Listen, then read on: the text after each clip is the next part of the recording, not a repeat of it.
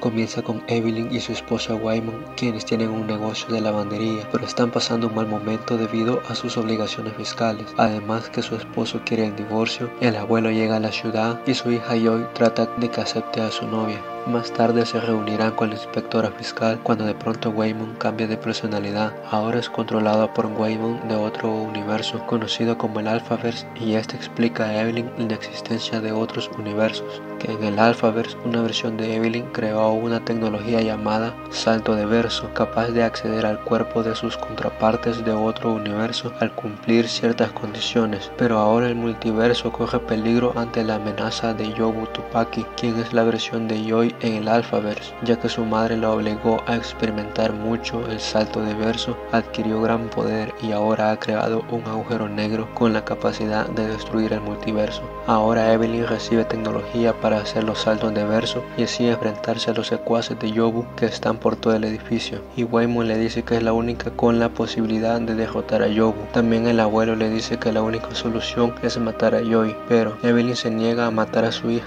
decidiendo enfrentarse a ella obteniendo poderes al hacer muchos saltos de verso. Evelyn se entera que el propósito de Yobu de crear el agujero negro no es destruir todo, sino de acabar con ella misma, y solo buscaba a Evelyn para tener a alguien que la comprenda. Yobu expone que en el multiverso hay un caos interminable y que nada importa. Hace notar que siempre terminará mal. Evelyn lo piensa y ya que sufre tanto en su universo, está por unirse a Yobu, decidiendo entrar al agujero negro, pero es en el último momento cuando escucha los llamados de Waymon pidiendo que sea amable y dé esperanza a los demás. Ella lo reconsidera y comienza a pelear contra los secuaces de Yobu. Tras vencerlos le dice a ella que no estará sola y siempre la tendrá en cualquier lugar que esté. Esta decisión provoca que todo se solucione en los diferentes multiversos. Al poco tiempo, en el universo de Evelyn, todo comienza a mejorar. La relación con su familia está muy bien y sus problemas fiscales se solucionan. Al final Evelyn momentáneamente ve a sus versiones del multiverso para luego volver a su mundo.